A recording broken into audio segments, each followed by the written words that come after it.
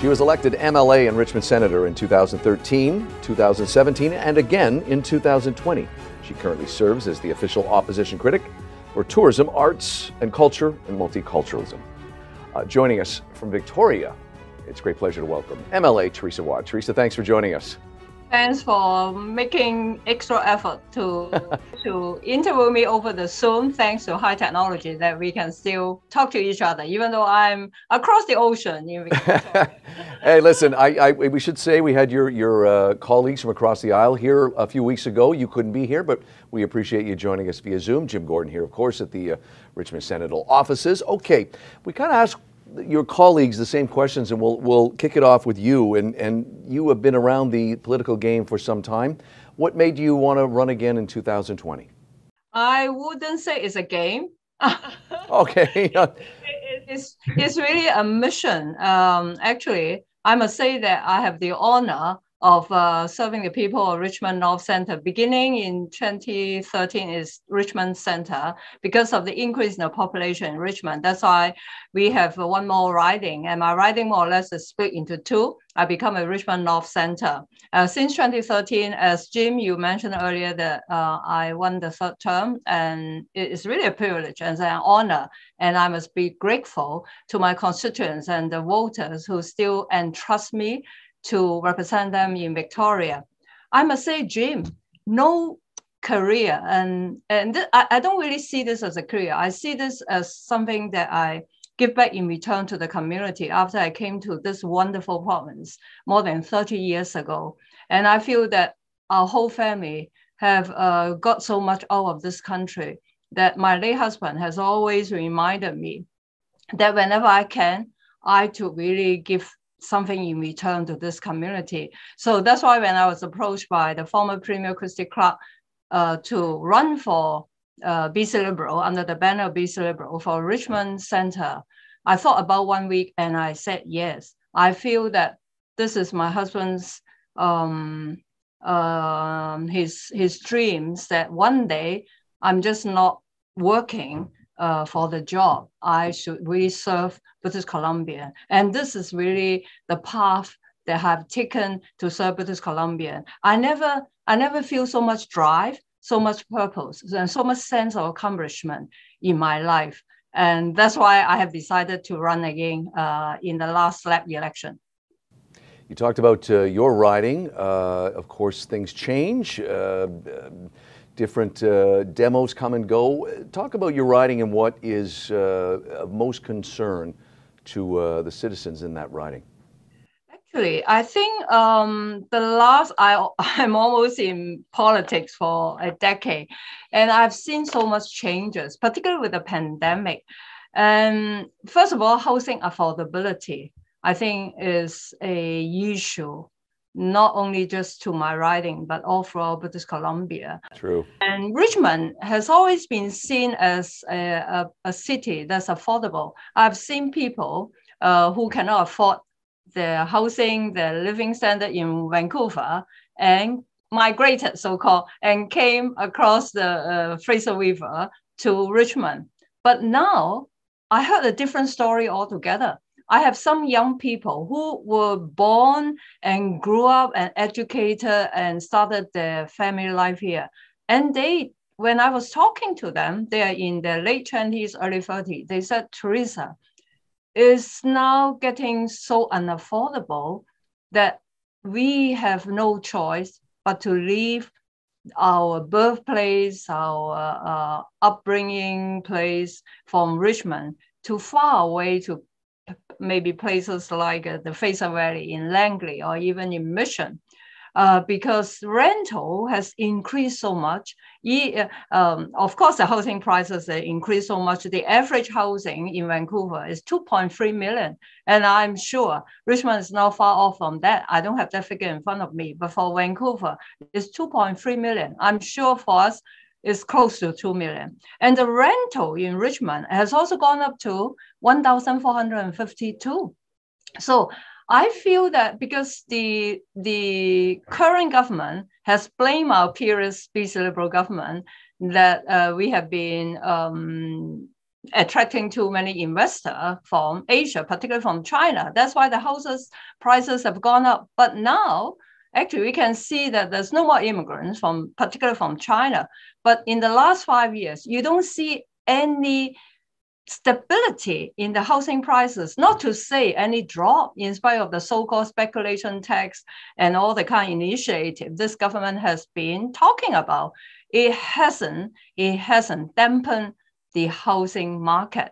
And I have to continue my MLA role just to hold this government to accountable, because they have been campaigning for providing affordability to British Columbia. And this is really contrary. Not only housing is unaffordable, you just go and see the gas prices, the grocery, and all kinds of things around you. They are so unaffordable. And that's why I think it's necessary for an MLA like me, who is passionate about the interests of my constituent, that I have to keep holding this government accountable. When I'm in my riding, I talk to my constituent, I talk to people all over Lower Mainland, because I'm from Lower Mainland, and now I cannot afford the time to go around the province, and particularly in my riding. And when I come back to Victoria, like what I'm doing in the spring session, we will stand up in the House, make statement, ask question at the question period, ask the minister at the budget estimate debate, so that the government will feel some pressure. But I have to emphasize that because after the last slap election, this government has become the big majority. And there are only 28 of us. Right now it's 27. Our leader hasn't been in place. So no matter how much input we have been given to this government during the first reading, second reading, or even the committee stage in the discussion of any bill they presented, they can totally ignore us, because they know that hardly anybody pay attention to the legislature sitting, and they have the big majority. They can pass any bill they want. Just look at the recent property bill they present. They are discussing about coming up with a cooling off period. But this is a ridiculous piece of legislation. In that particular bill they presented to the legislature, it's just a couple of pages, and there's nothing. You don't even know how long the cooling off period is. We've been talking to the real estate industry. They all told us that there's never any consultation. And there's a report that's going to be presented to the government by a special organization that they asked them to do it. And they haven't even waited for that report to come out before they present that bill. Once this bill is passed, the government can do anything in the cabinet. The bill has entrusted them with all kinds of authority that they can pass any kind of rulings without having to go through the legislature. And this is not the spirit of democracy. One of the things that your colleagues, when they were here in the offices a few weeks ago, we talked about that even in this day of people's awareness of digital and online and website, there's still a concern that some people just don't know how to reach out to their MLA. Can you talk about how people in your riding can reach out and find you to get help or get questions answered?